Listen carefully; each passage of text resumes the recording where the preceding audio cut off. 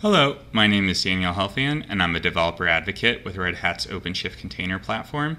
Today what I want to talk about in this video is something that I recently wrote about in a blog post. It's about how you add a builder image to an OpenShift developer catalog and then deploy an application using that builder image out to OpenShift with OpenShift Do, or ODO.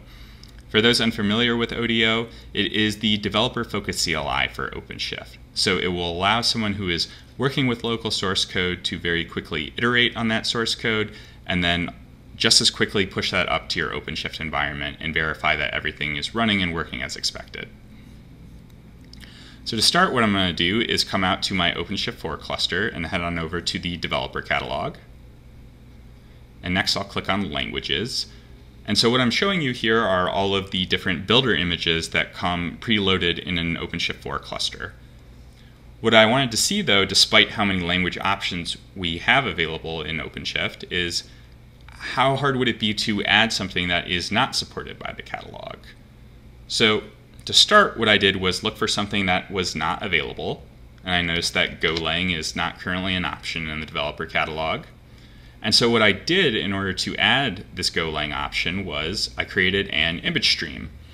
For those unfamiliar with an image stream, what this basically will allow us to do is define properties of our builder image that will be displayed in the developer catalog web console that we were just looking at.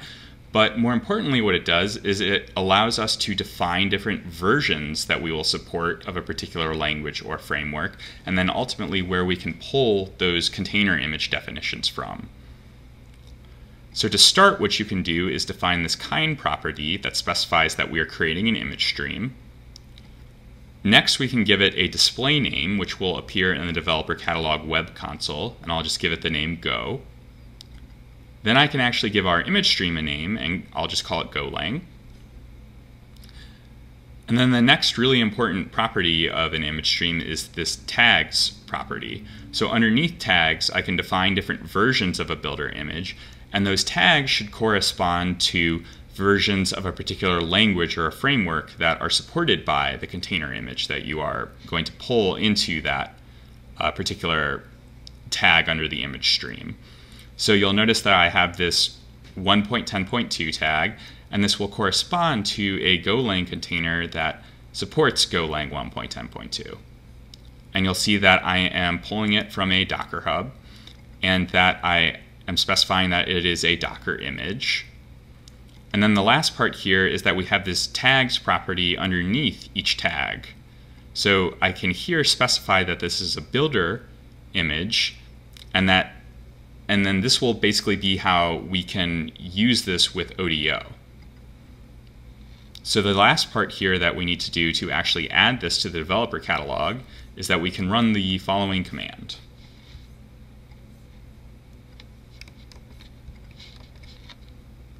So what this is going to do is take that image stream definition that I was just showing you on GitHub, and we'll pipe it into an OC-apply command.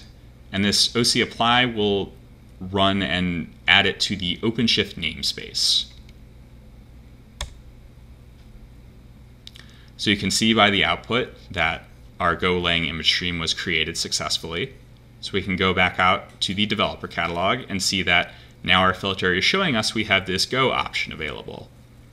So what I could do now is actually go through the web console and deploy Golang source code using this builder image, but instead what I'm going to do is show you how to do this with ODO from the command line. So we'll come back out to the terminal, and what I need to start with is some local source code. So I'm going to go ahead and clone a Golang example, and then I will cd into the directory. And just to show you the application that we're going to deploy, it's really simple. All that will happen is when we visit the URL in the web browser, it will return hello OpenShift, so nothing terribly complex. So to start, what I'm going to do is create a project on my OpenShift cluster. And I can do it with this command. So I will call it Go Project. So now we have a project that we are working with. And then the next step that I want to do is actually see what I have available in my developer catalog with ODO. So by running this command here, it will basically show me all of the builder images that are available to me to deploy an application in our developer catalog. And you'll see here that our Golang option appears as the second option, and that under the tags property, we can see the versions that we defined in the image stream. So next, I want to actually use this component to deploy this sample application that I have. So I can run the following command. And what this will do is it will create a Golang component, and it will be associated with the local source in this directory. And then we're just going to specify a port that we can expose on the container. So now what has happened is we have created a local configuration.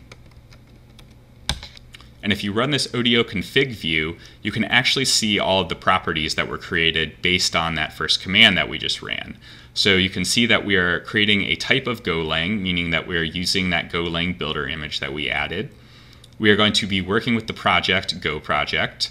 You can see the ports that were exposed, and then you can also see the name of the application that we defined. So next, what we need to do is add a URL. And I will specify that I want this to be associated with the Golang example, and then specify a port.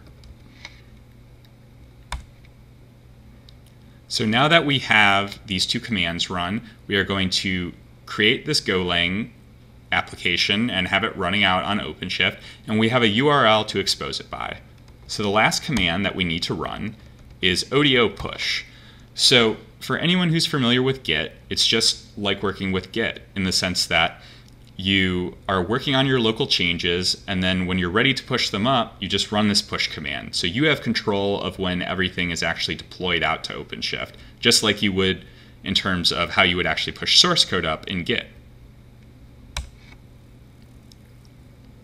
So now that I run this ODO push command, you'll see that it is just taking everything that we have in our local configuration, and it is going to push it up to our OpenShift project on our OpenShift cluster.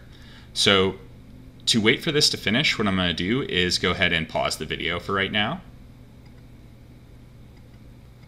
So you can see by the results here in the output that our command ran successfully, and it pushed everything up from our local configuration up to our OpenShift cluster. So now we can actually go back out to the cluster and go into the project that was created using ODO.